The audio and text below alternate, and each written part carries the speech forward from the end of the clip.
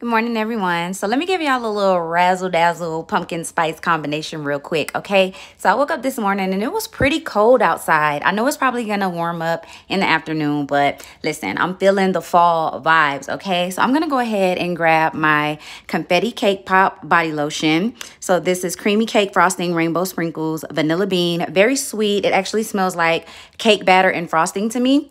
And I'm also gonna be pairing that with marshmallow pumpkin latte, but let me show y'all what perfume I'm going to pair with it because this smells amazing.